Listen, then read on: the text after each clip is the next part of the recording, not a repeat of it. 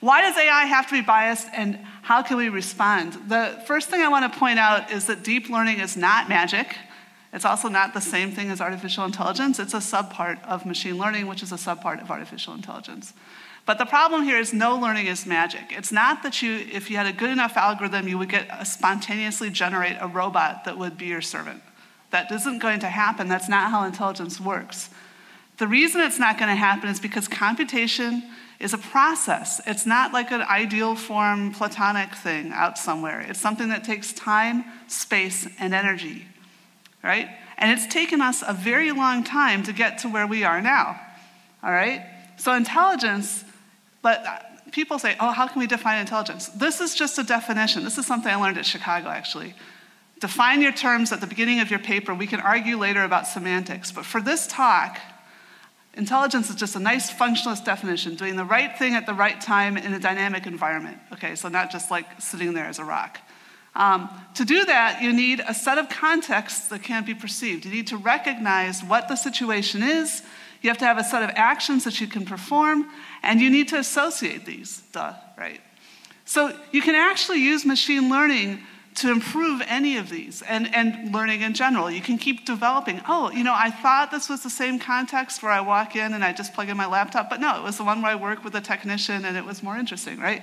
So you need to learning to discriminate between different contexts or learning new skills are things that we do, and it's things that we do with our robots now too, right? And then associations is the most basic thing that we think of, the whole thing about the rat learning to push the key, but that is a part of it. It is a part to get these things together. Now, the definitions of any of these are interdependent. So if you're talking about an action as like me contracting one muscle cell in my finger, don't even go there, right? That's part of why we have spines. We have things that are in hierarchical organizations. And one of the things that the people who are so excited about deep learning are doing is that they're trying to see if they can learn everything. And it's not going to work. There's a combinatorial problem. I'll get to that in a minute. So, but I do want to say the definitions of each of these are interdependent. So the bigger the action is, the fewer associations you need to make. You can kind of do an open loop trigger, all right? So you guys may know, I don't know, how many of you know about like Rod Brooks, New AI, that kind of, New AI is like Newcastle, it's ancient, it's from the 80s. But the point is that actions have sensing built into them. So this isn't just to divide action and sensing. So you could consider this all one action. It's like one pattern that's been trained. So the robot has already got a bunch of expectations, and then it's also perceiving where this jar is. And so this is all one process of trying to grasp, okay?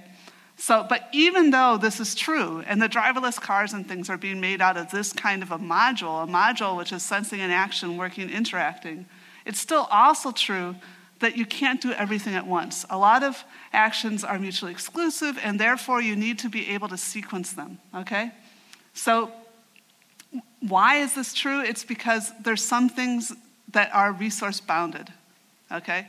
The most obvious example is I can't be here and also in the subway, right? That's my physical location because I'm a single agent, right? But there's a lot of other things. You guys can only be looking at the screens, or you could be looking at your laptops, or you could be looking at the paper that you're writing, right? So visual attention is a constraint. Perceptual memory is a constraint in humans. Now, a lot of people think, oh, but if we build a big enough robot, we can get rid of the constraints of perceptual memory. But again, why are they there? Is it just because evolution hasn't gotten far enough to giving us that big of heads?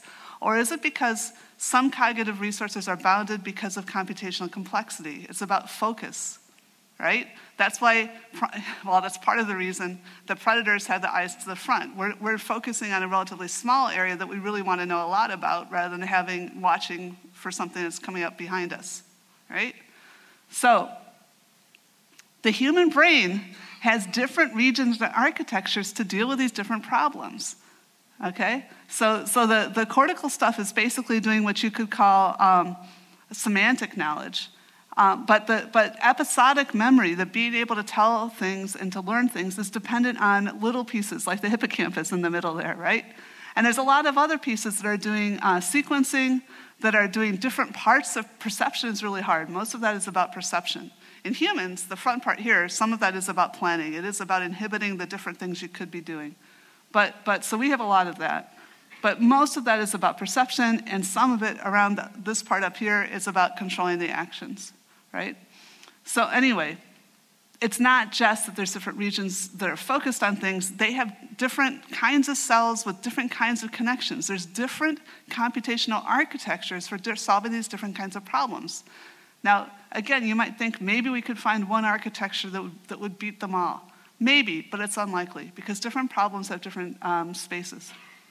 All right, so finding the right thing to do at the right time is a kind of search, and the fundamental problem of search is combinatorics.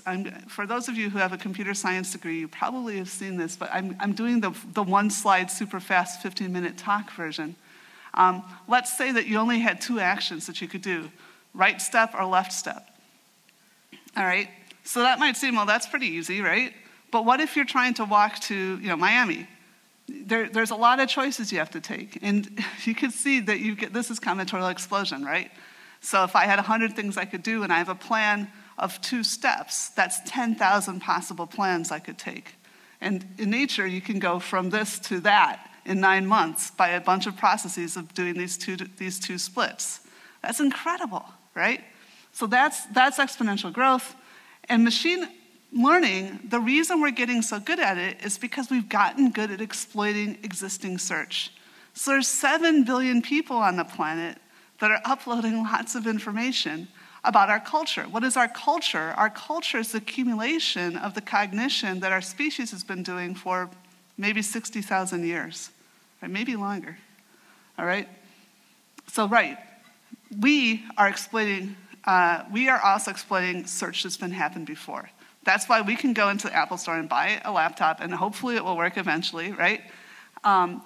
We don't know how to build them from scratch. But it's not just that. Even the words we have are examples of search that's happened before. Like, what were the words that were most effective, or what were the concepts that were most effective? They're like fulcrums. Every word is a fulcrum that gives you things in ways that you can think. Yeah, so here's the laptop part, right? Okay, so there's other animals that are pretty smart, but they don't have laptops. I usually have chimpanzees, and I got sick of the chimpanzee picture, sorry. We're the ones with the laptops because we have language. And believe it or not, I have publications about this. Why are we the species with the laptops? Probably because we're the apes that live, so we live long, we have culture, chimpanzees have culture, orangutans have culture, and we're the only ones that have vocal imitation. So we were able to bootstrap language evolution. That's my guess, it's a published guess, but anyway, nobody argues that humans aren't unique and that language is one of the first things that made us unique, right? So why? And that you can get nice, clean theoretical biology. The more you communicate, the more you can act collaboratively. And so we can put together these public goods like language and like culture, and we can get this stuff going, all right? Okay, so as I just said, I forgot I have the slide. I'm going to say the same thing again. Language itself is subject to evolution by selection. Not maybe exactly Darwinian natural selection, but the people who get off, who are able to get more stuff done have advantages. So I told you this thing. Words label concepts act as fulcrums. And kids, when they hear a new word, look around and try to find what is that word about. Right? So by using a word, we're telling people there's an interesting idea out there. There's a context that we have learned is worth discriminating, or there's an action we've learned is worth performing. Right? Okay. And so this is sort of unsupervised learning, right? It's the stuff that works, and the people who get more things done have disproportional influence on society. I don't want to talk about this. It's supposed to be only for academic talks. We're going to call this semi-academic here because it's going into an embargoed journal. But if you have this thing called Google or any other thing, Bing, whatever, you can find a paper, an archive, where we've shown that not just knowledge is out there, that you can mine knowledge from language, but you even wind up, when you mine knowledge from language, you also get prejudices, okay? So bias means expectation. You can't have learning without expectation. The whole point of learning is you're learning to expect what to do next, okay? But prejudice is when you have biases that actually society has realized are harmful, all right? What's interesting that is just hinted at in this slide, and you should maybe read the paper, but like I said, if you're in the press, I can't talk about this yet, sorry. But you can add yourself to the list, just email me. The same things that show biases, like expecting women to be interested in the arts and men to be interested in science, or women to be interested in the home and men to be interested in careers, also accurately, 90% accuracy there, tell you how many women are in a particular job, right? Okay, so artificial and natural intelligence are continuous with each other, right? Neutral magic fairies of mathematical purity will not fix our problems. We cannot have robots come and make our culture pure or clean. We have to fix our own problems and decide how to deal with sexism and racism, all right? This does not imply that AI is itself human or an even moral subject. And so this is where I wanted to be at 5 minutes. So I'm only 1 minute behind. That's not too bad. We build robots and other AI. We determine these systems' goals. There's a lot of confusion. People think you're prejudiced. I get called racist and prejudiced against robots for saying this. But it's different. Our responsibility, when we are the ones who get to choose how many eyes there are and how many limbs there are and whether there's lasers and whether there's wheels and whether it knows that it's subordinate and whether it cares that it's subordinate. Unfortunately, no matter how well you raise that child, as a human, as somebody who's a member of a social species, it will matter to her if you put her down. It will matter to her if she's your boss. It just does matter, right? That's because we've evolved. We don't have that kind of thing. We have complete authorship over robots, and so we have a fundamentally different responsibility. This is normative. What I was telling you before is facts. This is my recommendations. A law could come in and say that robots are persons just like corporations are persons. I strongly recommend against that. Why did people think AI failed? Now suddenly no one says that. I had to update this slide. I don't know, again, Google this thing. It's a robot with no CPU, but just because it's shaped like, again, a woman, but a person with limbs that move in the way a person limbs, and you just shake it by that bar, it freaks you out. And that kind of confusion is called identification.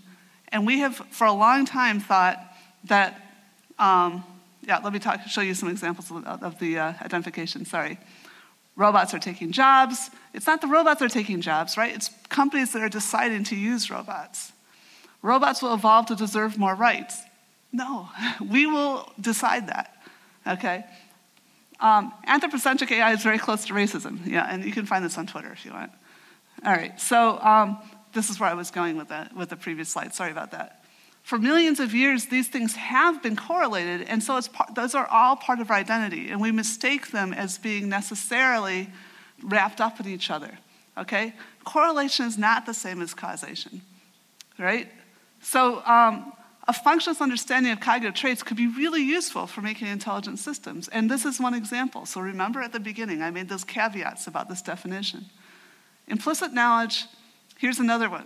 Here's more examples of such definitions. Implicit knowledge is like the statistics aggregated over a large number of examples. That's where we got the prejudice by mining the web, right? Just those were standard tools. They weren't tools we built. They were the standard tools that you can get from Google or that you can get from Stanford. We just used the absolute most standard settings.